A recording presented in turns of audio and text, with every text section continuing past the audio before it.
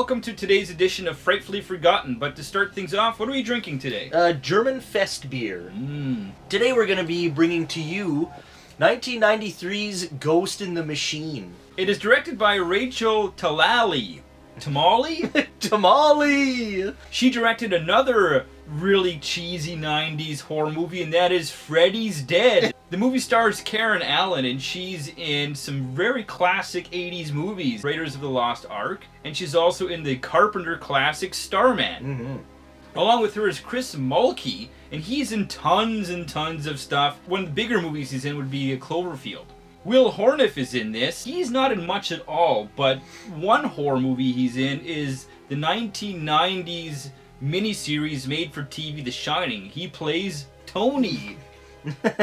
And lastly, we have to mention Brandon Quintin Adams. And he is in one of our favorite movies of all time, People Under the Stairs. The movie starts off, this guy sort of sitting in his car and he's casing out this house. And we get introduced to the main character, Josh. We learn that the dad's not in the picture. Back to the house where the guy was sitting outside casing it out, but now they sort of go through the house and they pan through. Some nice dinners, some nice home-cooked meal sitting on the table. It shows the family and they're all dead. And it turns out that this man is a serial killer, and he's coined the address book killer. He steals address books and he goes in order. Terry and Josh go to this computer software store, Computer Universe. Yeah.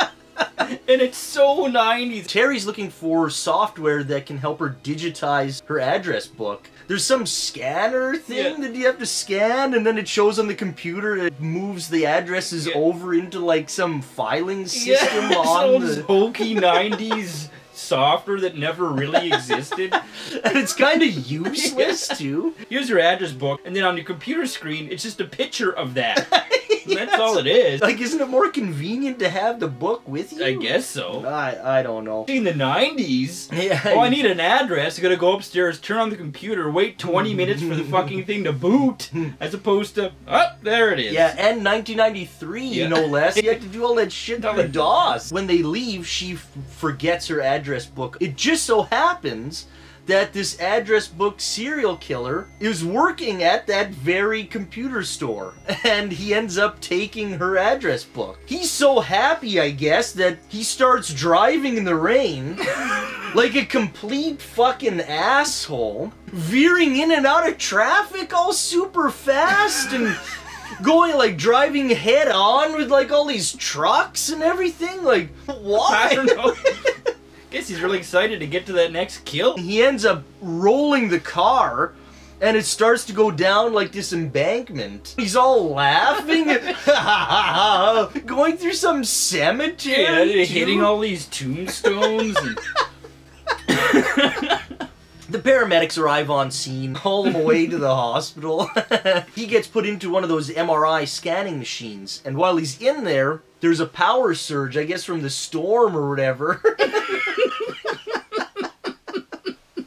He dies, but his, like, soul or, like, his consciousness gets, like, uploaded to to the, like, the mainframe.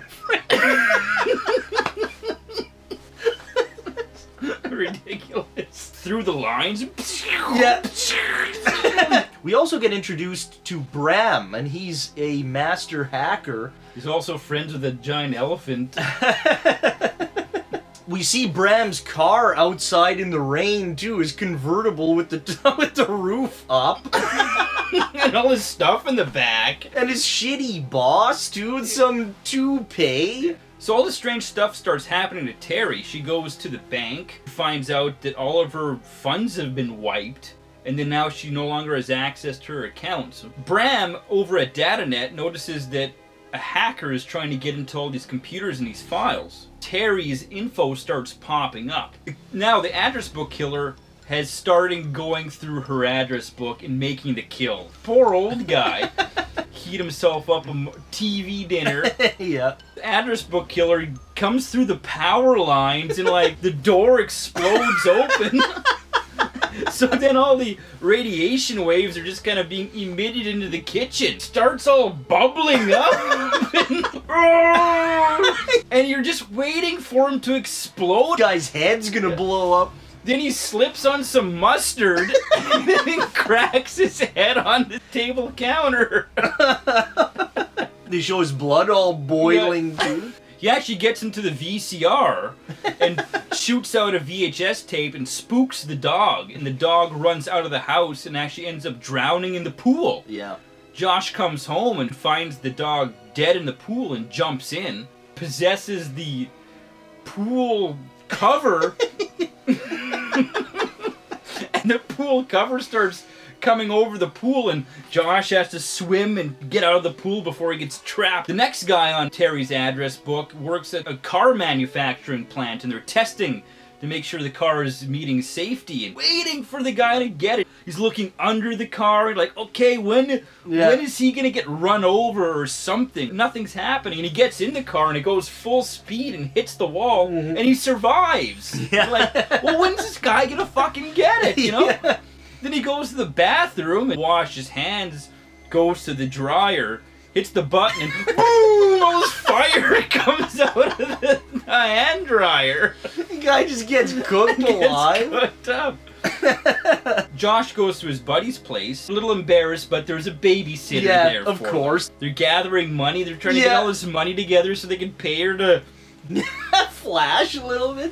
Ooh! She ripped him off. Yeah, that's like $30 in the 90s. Go to a pool and see that. Address book killer gets into this house. The babysitter's sitting there reading, watching in living color. The dishwasher starts getting all haywire and bubbling, and the door comes open and all the suds come out, and she steps in it and gets electrocuted to death. Josh realizes the deaths are happening in the same order as in his mom's address book. The address book killer is continuing his work even though he's dead. They assume he has possessed the internet. With the help of Bram, the ex-computer hacker, they're going to devise a plan to somehow capture and kill, again, the address book killer. If you want to find out what happens, keep watching the movie Ghost in the Machine. This movie is so fun. Even though there's a lot going on in the movie, things do connect pretty well for the type of movie that it is. The best thing about this movie really is the kills. Yeah. You told me to watch it. You kept messaging me, have you got to the first kill yet? I'm like, no, I haven't got there yet. It's like, oh, you're gonna love it. I'm like, okay, I guess it'll be good, right? And that's an understatement. It wasn't good. It was fucking great. I hadn't laughed that hard in probably like a year. There's so many layers to that kill. Yeah. For one thing, he starts bubbling up, and he's noticing all this shit happening. Why don't you just leave? Yeah. Like, he just stays there? Then on top of that, he slips and hits his head. And that's another cool thing about most of the kills in this movie is the misdirection in them. Right. Where they're kind of leading you where a kill is going to happen this way, and it doesn't. So you're always waiting for this payoff, and you get the payoff, but it doesn't happen the way that they lead you to believe it's going to happen. The build-up to all of the deaths are really good, too. Yeah. The effects are great. 1993, so it's still before CGI has taken off. Yeah, there's the bad computer effects where they're showing him going through the lines, but the practical effects are good. Yeah. Like just a 90s time capsule. It's probably the most 90s thing I've ever watched. It's almost stereotypical 90s, but they're not trying. Yeah. That's just how it was. They even kind of poke fun at some things, like the grandma says to Terry, I'll buy him some pants that fit. Yeah, because everything had to be baggy. Yeah. And when he tries to impress the babysitter and he's trying to look even more 90s by tucking his shirt into his boxers and pulling his boxers out of his pants, like, it's almost a satire of itself, you know? The technology of the day, too, right? I mean, that's like what the movie's about. It wasn't like a user-friendly internet or anything. There was no such thing. You had to actually read books and Yeah. get programs at the store and You shit. had to be a genius just to get your internet up and running. To So get the fucking IP address to your fucking internet. Yeah, it took forever. The ideas behind this movie, foreseeing what we're going through today, though. A lot of infiltration into our lives, right? Big Brother Yeah. can see everything in our lives, Yeah. right? And it's kind of neat that way. Like, they really saw the future. If you're in the mood for a fun movie, great kills, it's pretty innocent. It doesn't take itself too seriously, Yeah, which is great. that's part of it too, right? If you're gonna go with this absurd, you can't take yourself seriously. Yeah, exactly. So if you like old school 90s phony computer science movies, Like The Net? yeah, but with a big horror twist and lots of fun kills, Yeah. you gotta check out Ghost in the Machine. And it's just gonna be a big, huge time travel back to 1993. And before we all kept drinking.